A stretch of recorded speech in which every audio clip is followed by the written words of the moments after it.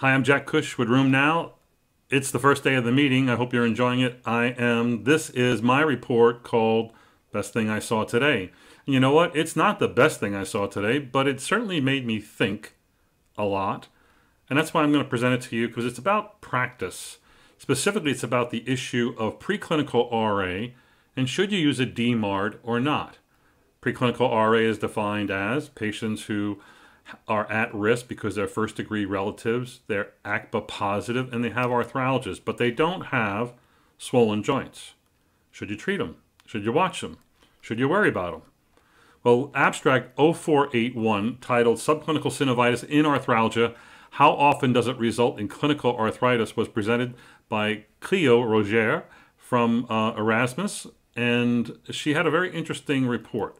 Actually, what they did was they looked at patients who had subclinical synovitis based on ultrasound in two large cohorts and MRI in another cohort. So these three cohorts, 166, 473, looks like they had almost 1,000 patients between them, and they followed them out over time to see what would happen to them. Their characteristics, they're about 40 years of age, mostly female as you'd expect. They had 1 to 5 tender joints, but no swollen joints. They were roughly 14 or 20% ACPA positive. One cohort was 56% ACPA positive.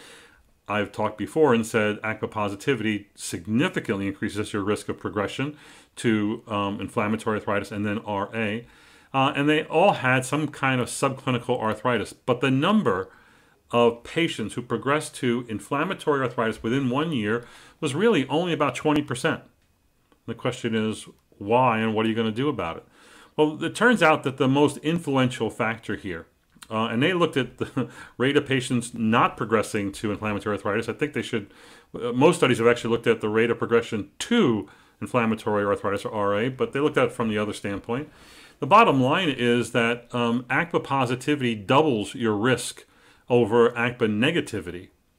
So the patients who are ACPA positive in all three cohorts had roughly a 45 to 55% chance of progression to inflammatory arthritis within 1 year. And I think that's the issue here. And since it seems like it's a toss-up, even in ACPA positive individuals, the point is, should you treat them or not? In this cohort, they were not treated. That wasn't the point of this particular study. But the authors came out and said that just because you're ACPA positive and because we've proven that you have subclinical synovitis on MR or ultrasound, you don't have clinical inflammatory arthritis until you get clinical inflammatory arthritis, because it's still a toss-up. So again, I think this goes to, do you treat a lab? No. And do you treat an ultrasound or an MRI? I would say no. They have to have swollen joints that you are convinced of. Progression rates are about 50%, maybe as high as 60% in people who are going to be ACPA positive. You watch them closer. You worry about them a little bit more.